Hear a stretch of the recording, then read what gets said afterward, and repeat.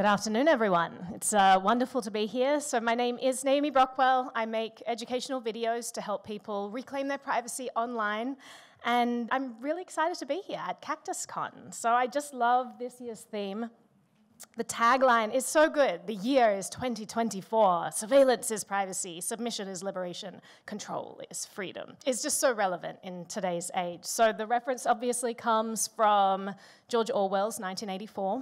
It's a classic novel, and the world of Big Brother, which is a symbol of excessive surveillance and control, I think is really important to just kind of keep in mind during today's talk. So let's start off just by talking about 1984. 1984 is a riveting story, and it shows us how a world stripped of privacy can shift the balance of power really far away from the individual. And it shows us how scary this can be. But sometimes literature can be so dramatic that it's hard to relate to it because we fail to recognize the similarities between this author's made-up world and our own lives. And indeed, 1984 takes these ideas to the extreme. There's a giant face that is glaring down at people everywhere they go. And citizens gather in big halls to scream hateful words at a screen as part of their daily activities. And that's not something that we do, except maybe at election time.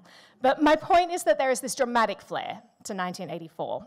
And so we might be tempted to dismiss its lessons as pure fiction. But underneath this exaggerated dystopian world that Orwell created, there are some profound lessons about the psychological effects of pervasive surveillance. And I wanted to go into that in today's talk, because I think these lessons are extremely relevant to modern society. And before I dive into that, I first want to get a sense of the audience. So who here thinks that privacy is important? Almost everyone. Noting down the thought crimes of all of you who didn't put your hand up. Who here thinks privacy is dead? Yeah. And who here thinks that we could possibly still save it?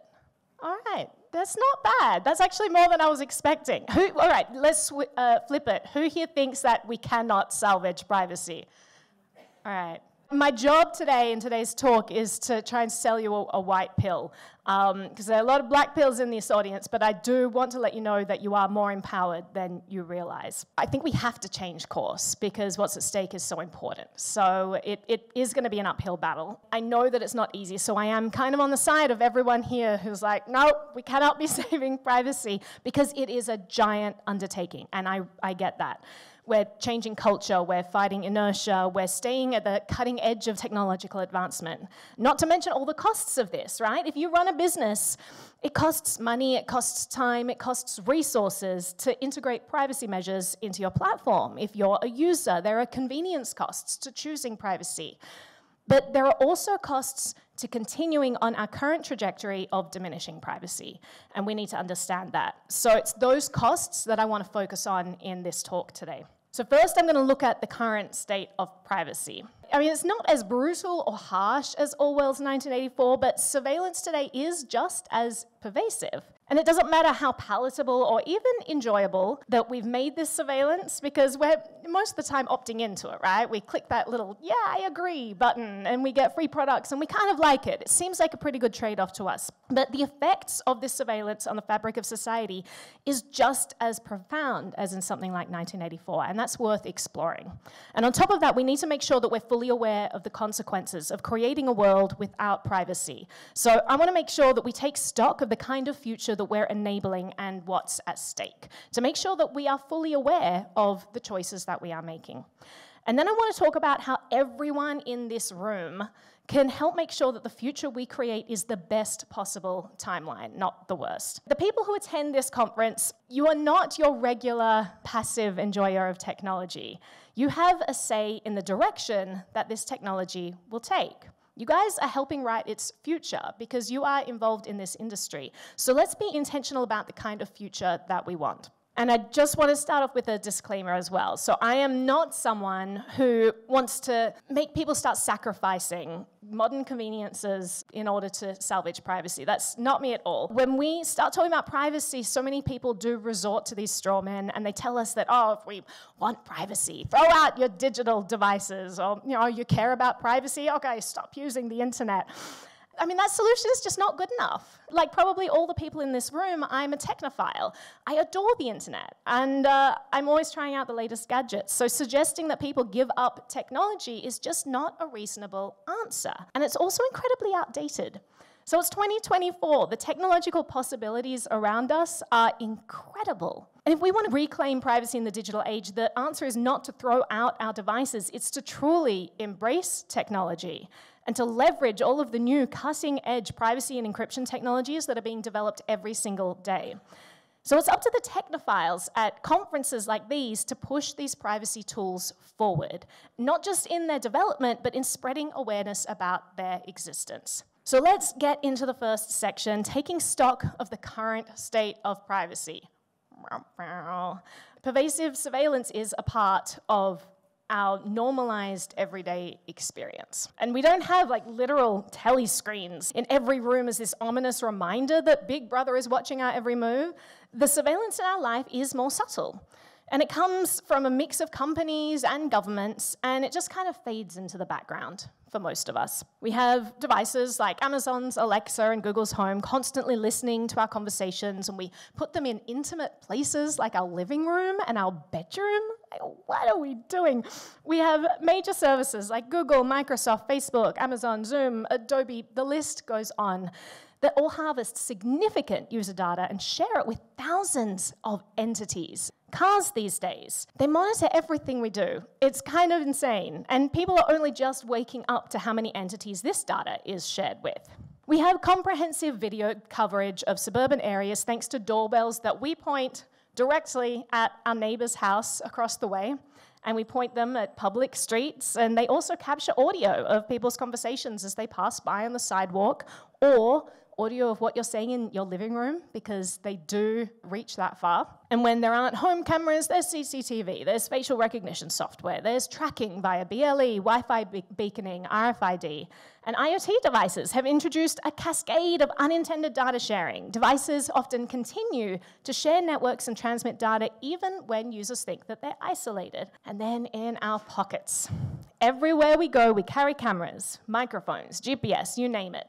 Our phones can tell whom we meet. They can infer what we're doing. They hear what we say. They track not just location, but our online activities. So what we click, what we read, our health data, our financial choices. Then there are the data brokers. These are the digital pack rats of the internet. They are hoarding any scrap of all of this that they can find, and they're selling it to others.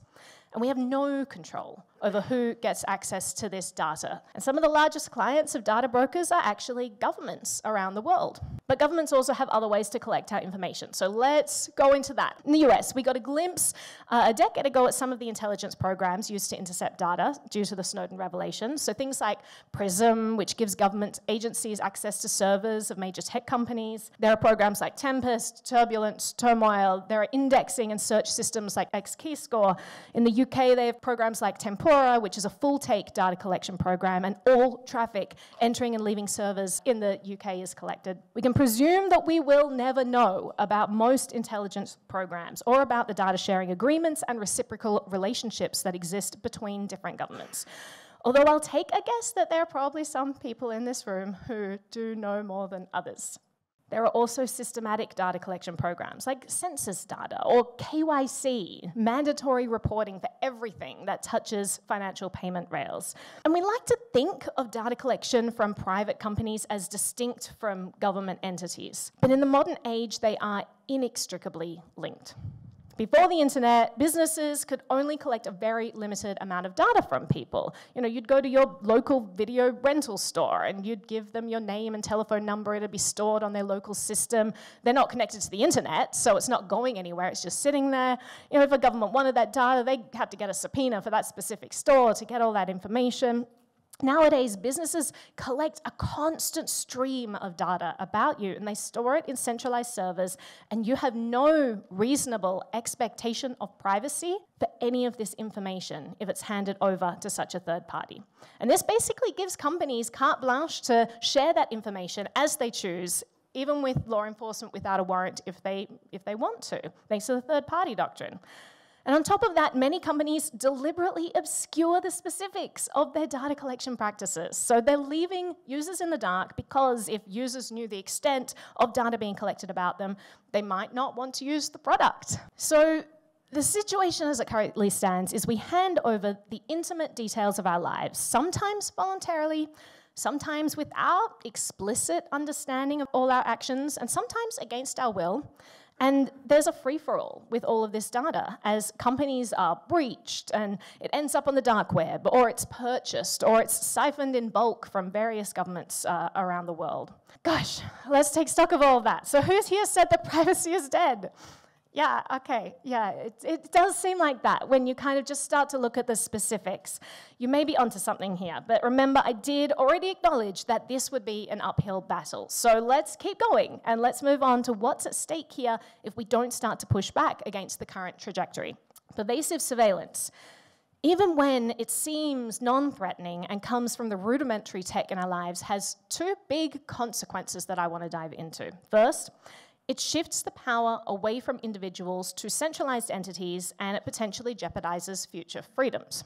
And second, constant surveillance has deep psychological effects on society. So let's start with the first implication, that constant surveillance potentially puts our future freedom in danger. Now, many people in this room, you're probably comfortable to be here in the USA.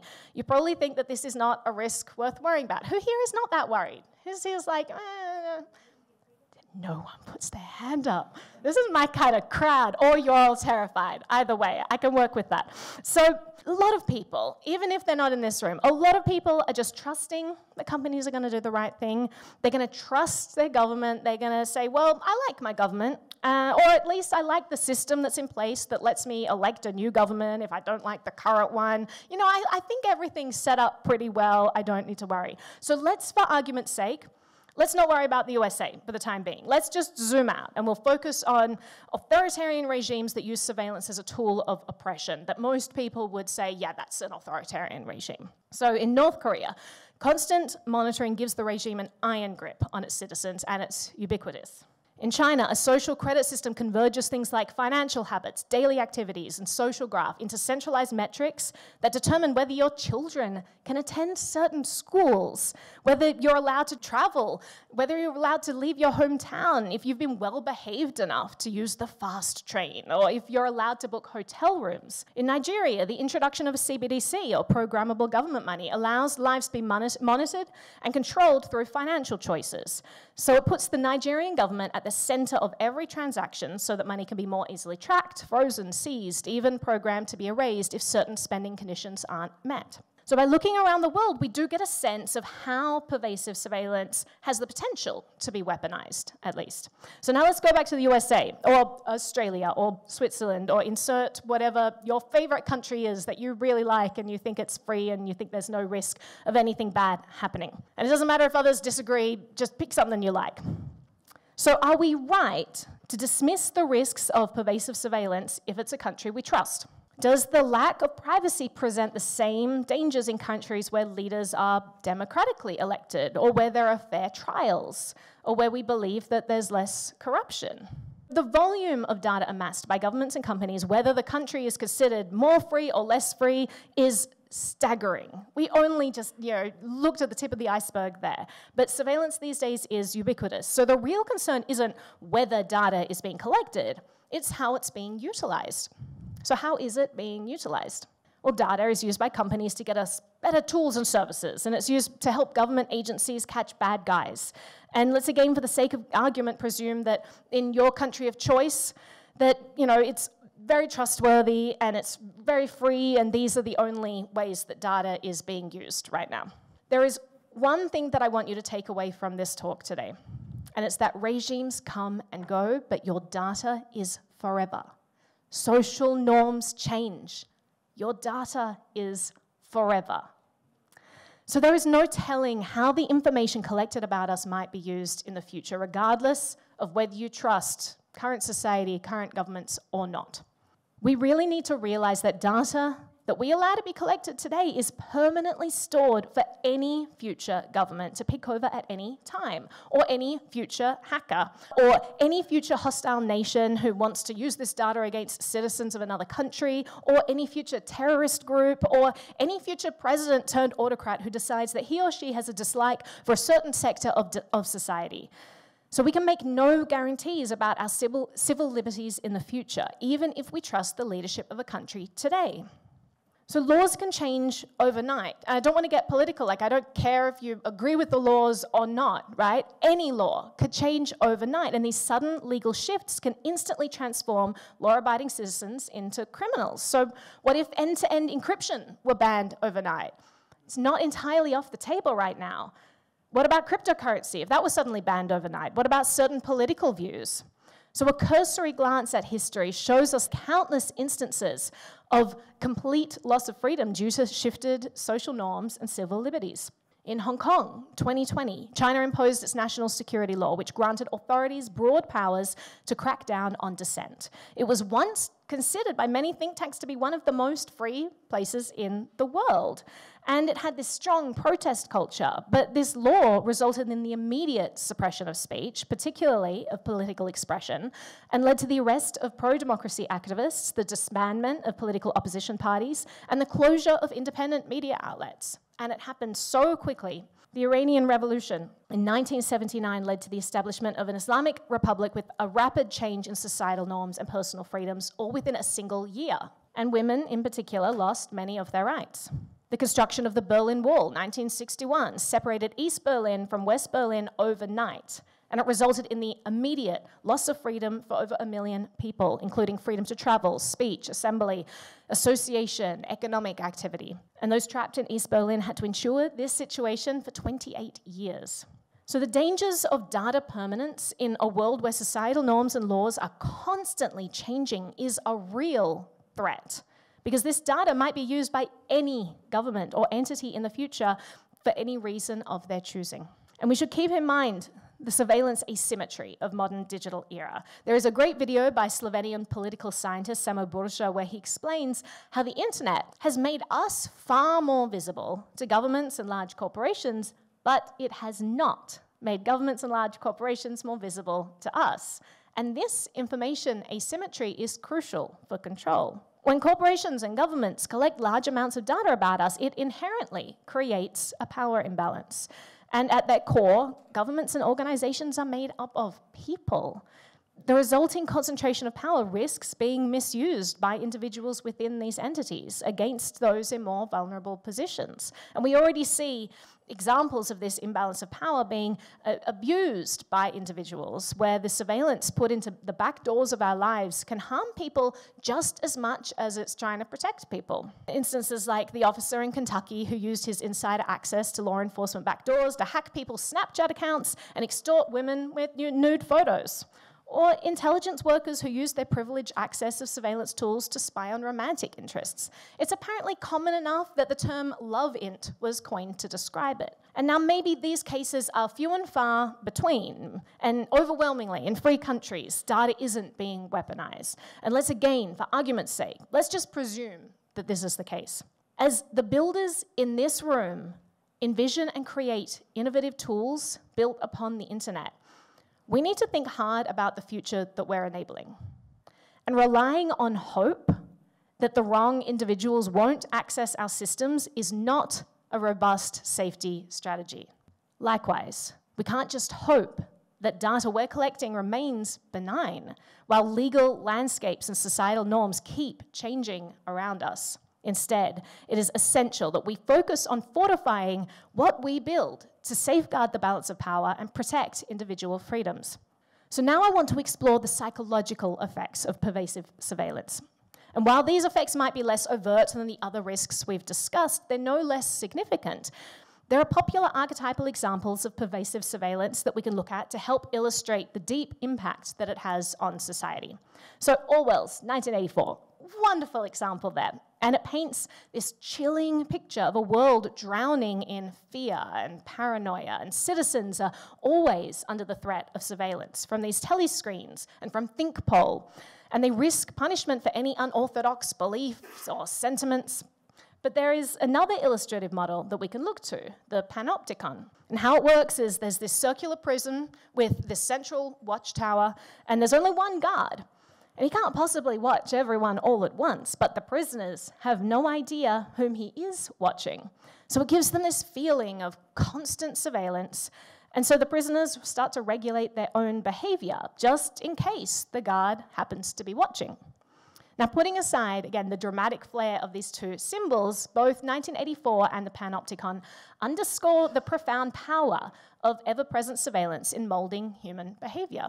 Most of us have an instinctive understanding about the surveillance and data collection around us.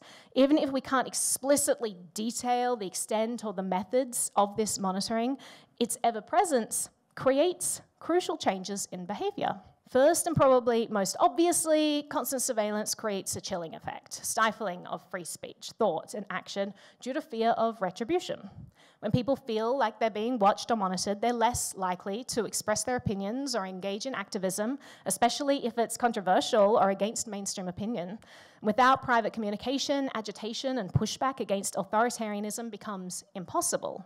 As privacy advocate Juan Angel put in his essay, Privacy, the Hill to Die On, life in the panopticon of absolute digital surveillance forces humans to become shells of themselves, subjects who self-censor their own thoughts, behaviors, and expressions, even in private interactions. But along with internet surveillance and collection of our data, a fundamental shift has happened to do with the permanency of our actions. Our interactions with people, they used to be largely ephemeral. We'd see people in person, we'd wave hi, that moment's lost forever in time. Our conversations, our mistakes, our private moments were mostly fleeting. And they were remembered only by those present, and often they were altered by the passage of time or the fallibility of memory. But now in the digital age, a digital spectre follows us around. Our every utterance, every search, every like or share has the potential to be catalogued, analysed, and remembered. And this takes the ephemeral and it makes it last forever. In pre-internet times, people could grow, they could evolve, and they could even reinvent themselves over the years. Mistakes or beliefs from our past did not necessarily haunt us for life. But with every action, statement, and thought being collected and recorded in the digital age, it becomes more difficult for individuals to evolve beyond their past. The consequences of our past opinions and beliefs, etched permanently online, gives rise to this permanent self instead of us being living, breathing narratives shaped in real time. And when things we say become permanent, there's a tendency to become defensive about them instead of being open-minded.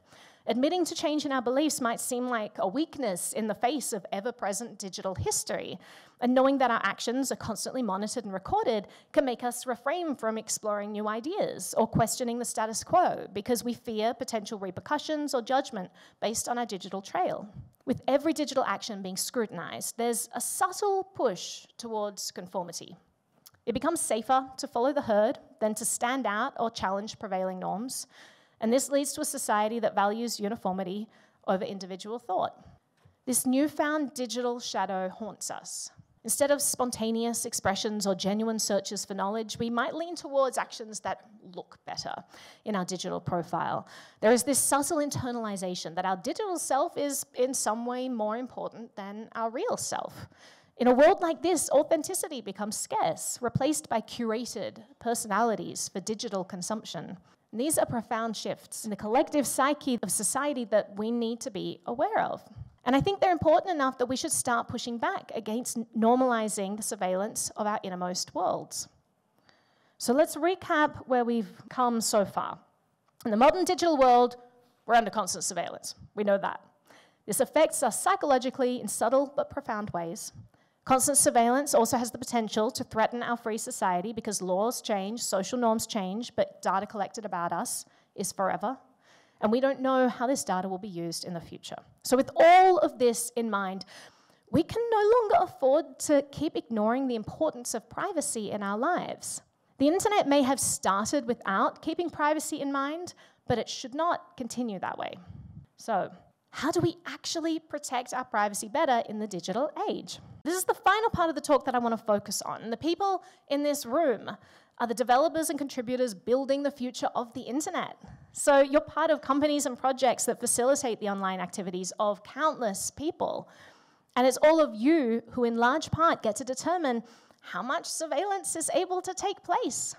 So the mass surveillance of today, it largely depends on individuals freely giving over their data to companies and not realizing that they're giving over their data to companies. So people naturally think, okay, so individuals need to be convinced to stop doing that. Let's just reach out to 7 billion people. We'll get all of them to change their mind. But rather than trying to shift the behavior of billions of people, it's far more impactful for those building the tools of the internet to start prioritizing privacy instead.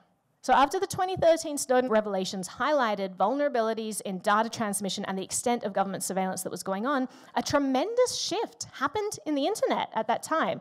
But it did not come from individuals reading these reports and changing their habits, nor really from the adoption of better laws.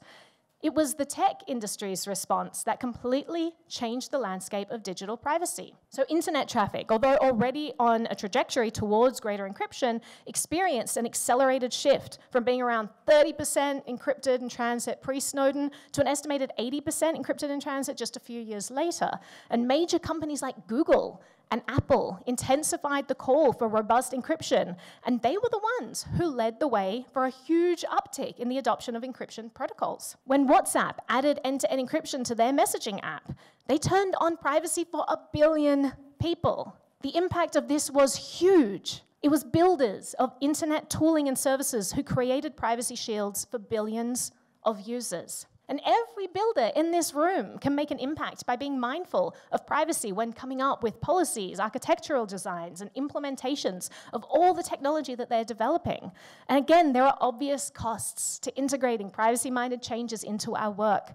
But we have to realize that there are also costs to not doing so. So what kinds of changes might you think about? What might be helpful? Well, first, there's the collection side of things, right? Companies right now intentionally collect a lot of data about users. They store logs, they attach information to account profiles that include all kinds of data points about user interaction. The reason it's collected is because they can gain insight from the data. This can help them provide better services. And they also collect it because money can be made from this data. But they're focused only on the benefits of data collection and not realizing that this data collection is actually a huge liability. So companies are notoriously bad at protecting data. John Chambers, the former CEO of Cisco, once said, there are 2 types of companies, those that have been hacked and those who don't yet know they have been hacked. So user data is leaked all the time in data breaches. And it's not just hackers that we have to be mindful of. Companies might decide down the line that they want to start selling the data they've been collected to data brokers, and you'll have no control at all over this decision. Or it might be demanded by governments that seek to do harm to someone. Again, you'll have no control. You may have implemented or set up a system that collects that data in the first place. You're not going to be able to control what happens to that data down the line. So there's an assumption that many companies should just by default collect any data available. But many are increasingly realizing that it is irresponsible to collect data that they can't adequately protect. And so they're adopting a data minimization approach, where they consciously don't collect unnecessary data. So pushing for a culture at your company where only data that is needed is collected and nothing more can make a huge impact on the lived privacy of countless people. Next, let's talk encryption. If you do collect data, is that data being stored securely? At the most basic end is the data stored in clear text, and it seems ridiculous to mention that in 2024, but remember that Equifax stored the passwords and social security numbers and sensitive information of 150 million people in clear text. But presuming that all data being amassed is encrypted, is it securely implemented? And who has access to the decryption keys? Can any employee at the company get access to this data? Protecting user data extends beyond merely preventing external breaches. It's also about managing internal access. Allowing unrestricted internal access to user data or being at all lax about this creates multiple points of failure because every employee with access becomes a potential vector for data leaks, whether inadvertently or through malicious intent. Access to user data, no matter how benign that data seems, should follow the basic principle of least privilege. So as few people as necessary should ever be able to access this consumer data. So if you're in a position to make sure that user data is being protected the best way possible, again, that's somewhere where you can make a huge difference. And there are tools for anonymization and pseudonymization, disguising data to protect identity. This is tremendously powerful if you do have that data that you need to store. Exploring how you might use such methods in your work allows you to utilize valuable data sets for analysis and innovation without compromising individual privacy. And then we get to the really exciting territory with the real-world applications of homomorphic encryption that are starting to be explored. So the promise behind homomorphic encryption is that we can do computations on encrypted data without first needing to decrypt it. And this is groundbreaking for privacy. It allows services to provide all kinds of tools for users without ever seeing the data in its raw, unencrypted form. Users can store encrypted data in the cloud, run computations on it directly without ever having to decrypt it, which would ensure that data remains private even if a cloud provider is compromised. Patients' medical data can be encrypted and used in research computations without ever exposing individual medical records. There are applications in banks and financial institutions, private voting systems, secure data marketplaces, machine learning, especially when training with sensitive data. There are so many ways that this will revolutionize the privacy landscape, but none of this is really a reality yet. Homomorphic encryption is computationally intensive, and it can be slower than traditional methods. We've moved past the purely theoretical stage of this technology, but real-world applications are still limited, with just a few early-stage deployments and proof of concepts emerging. So another thing that privacy-conscious people can push for is continued research into this area. If you're at a company that might be able to support that work, maybe this is something you could look into. Having more people working on this encryption technology can steamroll it from its current developmental phase into something used in everyday applications. Next, many companies keep users as uninformed as possible about what kind of data is collected from them and how it's used, when it's shared, how securely it's stored. And this is often by design. Too often, privacy policies are written as a form of liability insurance instead of educating users. Explanations are hidden behind 60 pages of legalese instead of being clearly explained in a way that users can actually understand. And I think there's an ethical responsibility to users to make sure that policies are clear about when data is collected. So it's important that people really understand what agreements they're entering into and that companies respect their users enough to allow them to make informed decisions about whether they want to use certain products or services. So if you can help shift culture around privacy to one where users are more informed about the practices going on, that would make a huge impact on the privacy trajectory. You can also shift culture by looking at the internal practices of your organization. By adopting more private communication methods, developers can reinforce a culture where privacy is a paramount concern.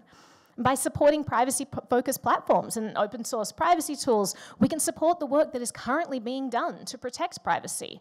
And we can also send a market signal that this work is valuable, which in turn helps to spur investment and development in this space. If you have the skill set, you might even consider contributing to some of the open source privacy tools out there in your spare time. It's just something to keep in mind.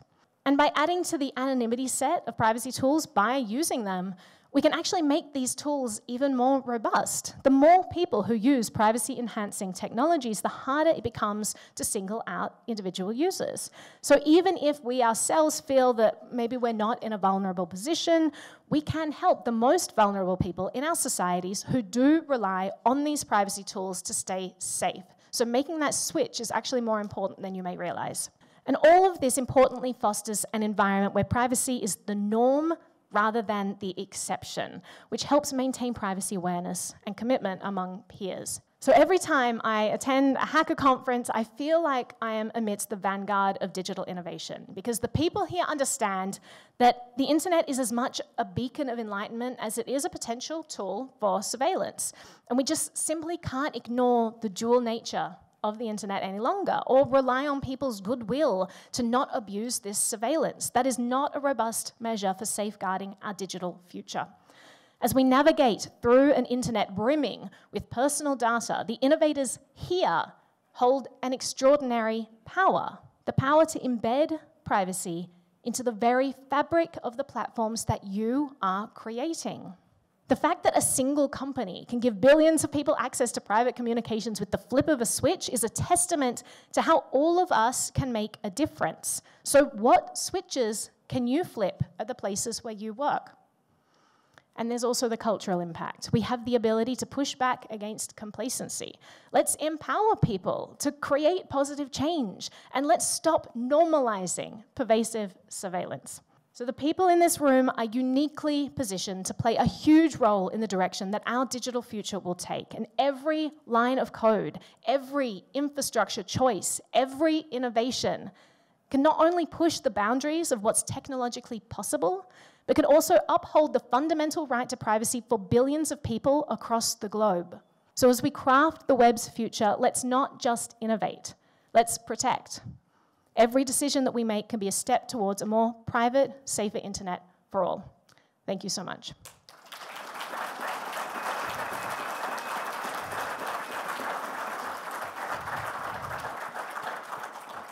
We've got time for questions. I don't think there's a microphone, but you're welcome to stand and shout at me because I'm used to people doing that. So one of the things you didn't touch upon is the voluntary giving up. yeah. I think that that's important. I mainly focused on what developers can do in changing infrastructure, in changing systems that billions of people use. But there is a whole other side that this gentleman focused on, which is the user side. And overwhelmingly, people voluntarily give up their data. You know, how many people, put your hand up if you use Gmail. Yeah, I know some of you are afraid to put your hand up. I'm watching you. Yeah, so I mean, again, it's 2024. We just don't need to be using a service that literally in its privacy policy says that it is analyzing every single email that we send to someone, every single document we put in the cloud. Every aspect of their services is analyzed, and it's used to build this profile, because ultimately companies like Google are advertising companies. You are not their customer, you are their product. Their customers are advertising companies, and so they're packaging you up through all of this data you're voluntarily feeding them. So I think on an individual level, just making the switch from tools like Gmail to, I don't know, pick a private email of choice. There's so many. You've got Proton Mail, Tutanota. Find something that will end-to-end encrypt emails between users on a platform. They will store it with zero-access encryption, encrypted with your private key so that even they can't get access to the contents of that email. Just make that switch.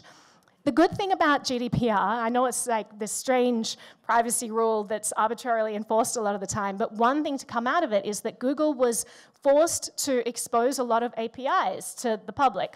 And the result of that is you can literally go into Proton Mail, click one button that says import your entire email contacts, and you can switch your entire email over to a private provider that's going to respect you as a user.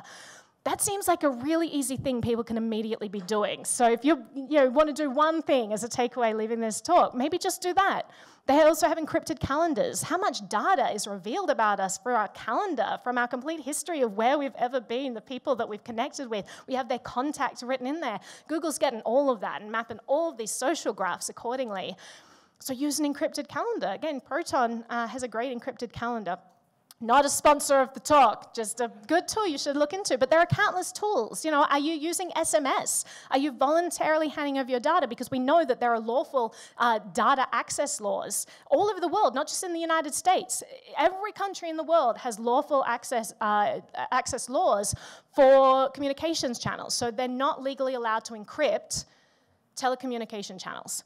But you can encrypt packages and put them in those telecommunication channels, right? So you could use something like Signal instead of SMS, which encrypts your messages and then puts it into this data stream and sends it around. So like if you're using SMS, they can absolutely be intercepted, not just by the telecommunications company itself, but intercepted by rogue actors, although that is more difficult these days than it used to be. But we just shouldn't be giving access to our private communications to anyone that way. If you're using Facebook Messenger, or if you're using Telegram, and you don't understand that Telegram does not end-to-end encrypt your messages by default, I mean, you're making choices that voluntarily hand over a huge amount of data, and you can, as individuals, be making better choices. And there's so much low-hanging fruit where the transition cost is nothing. Switching from Chrome browser, which is collecting every single thing you do, to something like Brave browser, or perhaps you use Firefox and tweak all the settings to harden it. Whatever your browser of choice is, it probably should not be Chrome. You're just, again, voluntarily handing over data, and these days alternative browsers are so great, there's just no cost to switching. So that's a very long answer. I just go into a rant. So anyone else have any questions?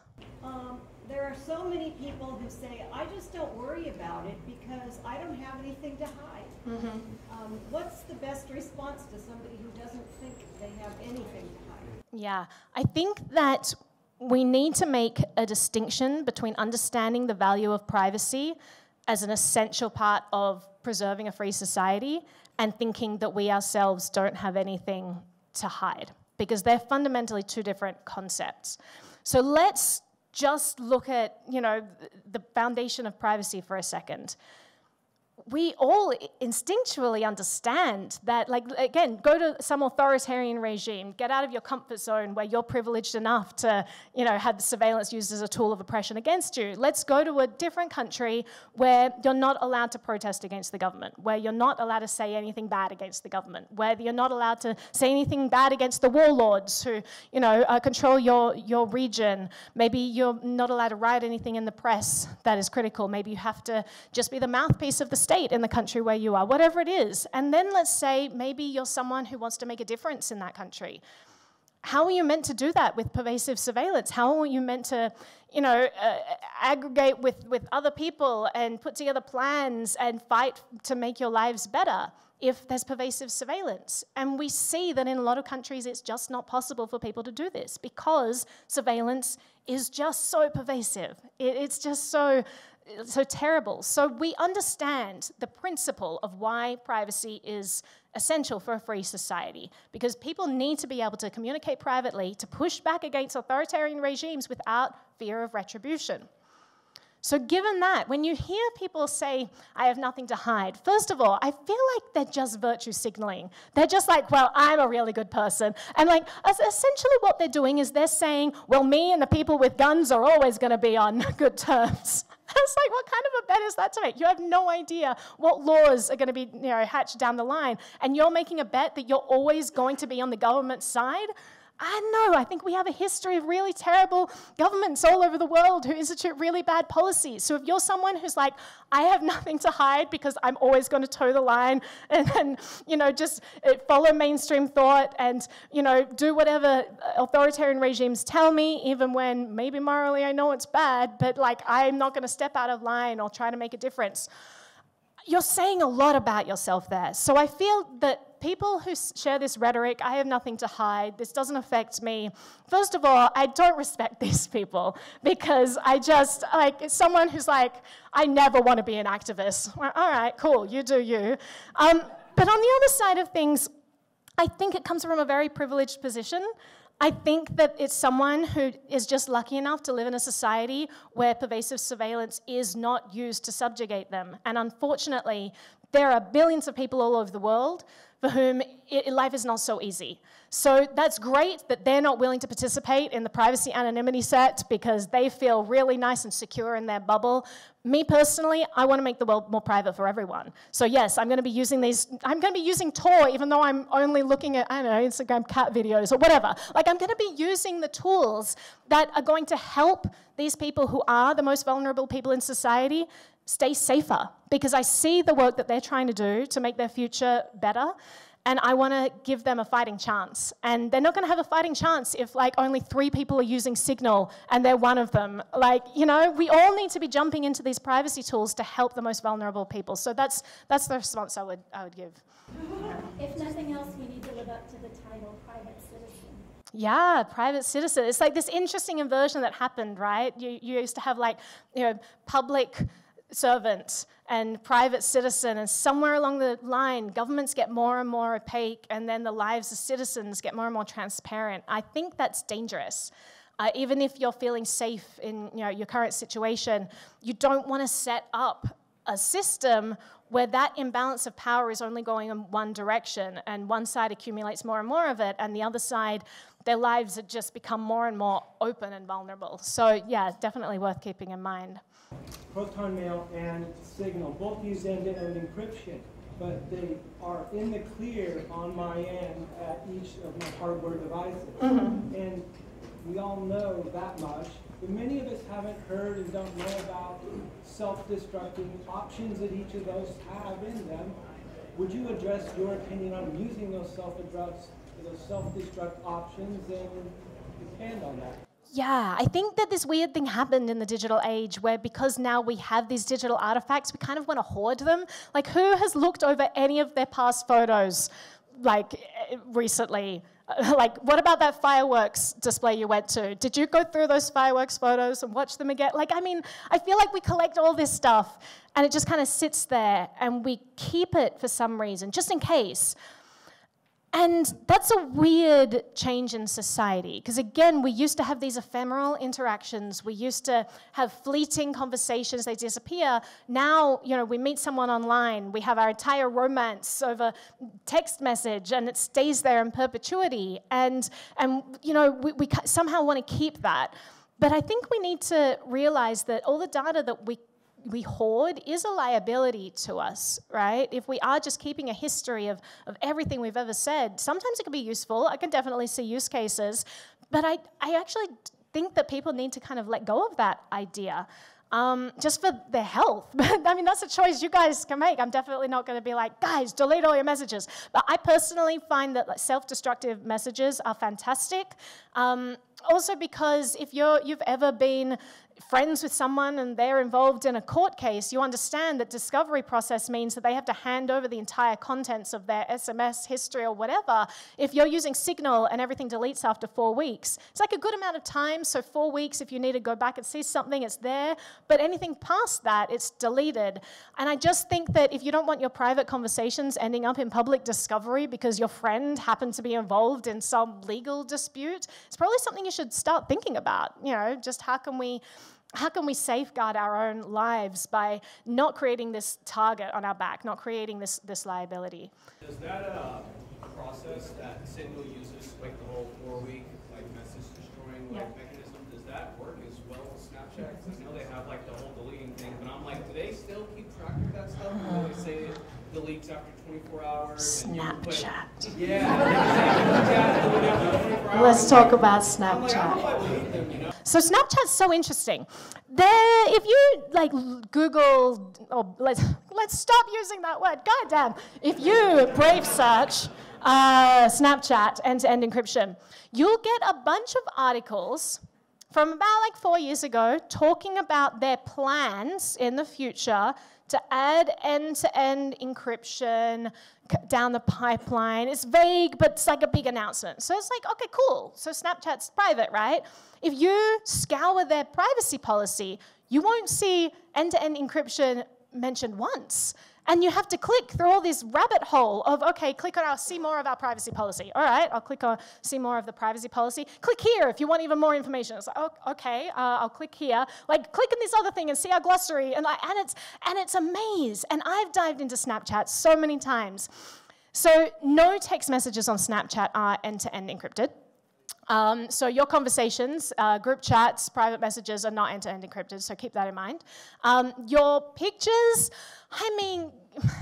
they ostensibly photos between people are end-to-end encrypted. I'll say that with a bit of a caveat there. One, it's closed source, so we really can't know what's happening, and it doesn't say anywhere on their website about that. It's just kind of looking through things that have talked about this that suggests that they are.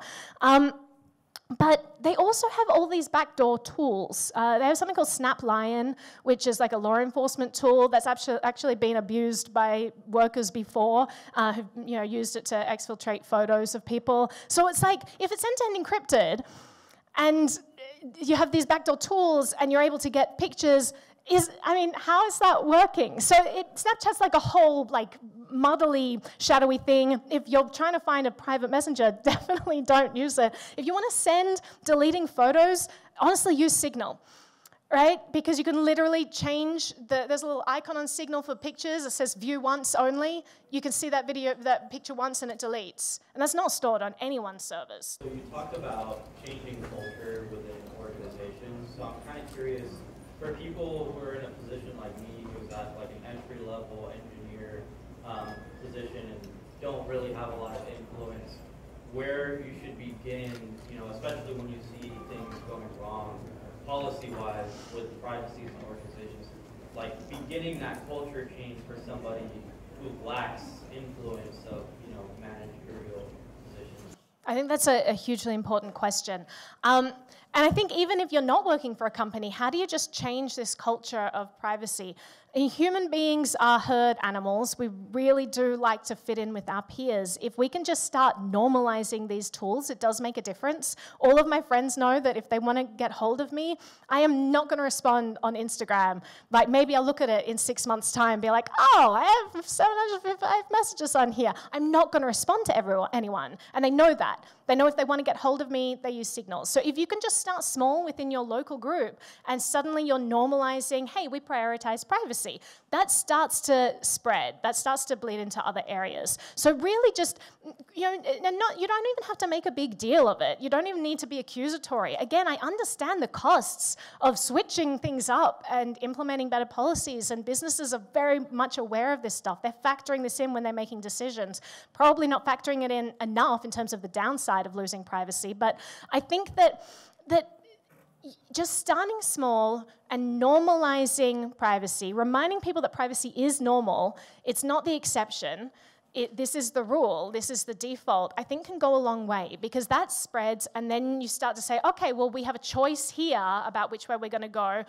Well, privacy is important, right? Or maybe we'll err on that side. And so just growing it from there, I think, can be really powerful, just, again, by starting from your local network. How do you feel about how we're slowly kind of transforming into like a cashless society? So like every debit, Venmo, Zelle. Like how do you put that, like the convenience of Venmo, and they're tracking it even if it's encrypted because they use it for like IRS purposes and stuff like that. So it's like is there any way to go against the cashless like society? Oh gosh, this is such a good question. All right, so we have this weird situation right now where we, again, have normalized pervasive surveillance when it comes to finance. We're like, yeah, my private messages are private, but of course everyone needs access to all of my financial choices.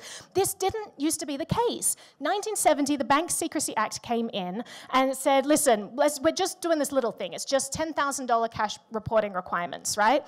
And this was challenged as unconstitutional at the time. They were like, what? You can't just mandate that everyone who makes a purchase over $10,000 has to hand in their financial data? Like, we literally have the Fourth Amendment for a reason. You can't have overbearing searches and seizures. People have the right to privacy. And this went to the Supreme Court, and the Supreme Court said, we agree completely, this is unconstitutional, but $10,000 is such an overwhelmingly large, life-changing amount of money in 1970 that this really isn't a problem, but they had the caveat, if things change, then, inflation, all of that, maybe we'll reassess. And it's now 2024, we have never reassessed that. To give you an idea of how much $10,000 bought you in 1970, that was a house. That was a brand new house, right? So this is insane. So yeah, of course, today, if you went and spent all cash on like a $600,000 house or whatever, then maybe the government would be like, this seems fishy. But what's happened is we lose our purchasing power year after year, and it just becomes more and more normalized that, yes, people have the right to see all of our financial data, and it's just not okay. And I just push back against that culturally. I try and pay with cash everywhere I can, just out of principle, it's annoying. One of my friends remarks like, Naomi, you take pictures of your receipts and have to do things manually. I just pay with my card and it automatically gets uploaded to my accountant. Why are you doing this? And I'm doing it because I don't think that these companies have the rights to just be looking at every single thing I'm doing. And I'm not doing anything wrong. Like, I don't know, I'm buying anime or whatever I'm doing. Like, it doesn't matter. But I just feel like I have the right to make decisions that other people are not privy to. to. And so cash is great, but it is disappearing. We are, seeing the advent of CBDC being explored, which is going to completely transition us to a cashless society. I ran out of time. So the last thing I will say is in the digital world, cash just doesn't really work anymore. You can't use cash on the internet. So what do? I encourage you to start looking into different cryptocurrencies. And I know that there are people who'll be like, it's all a scam, it's all a Ponzi. It's also the best option for digital privacy that we have. And I'm not talking about Bitcoin, which is completely transparent on public ledgers. I'm talking about coins that implement zero-knowledge proofs. I'm talking about things like, look into Zcash, Monero, Ethereum. Like, there are a ton of things. Railgun for Ethereum. Like, just start looking at it. It's a learning curve. But honestly, in a future where all we have are CBDCs or our cards and cash is just disappearing, if you value your privacy, this is going to be something that you will eventually have to start implementing in your life. So that's all the time we have. Thank you so much, everyone.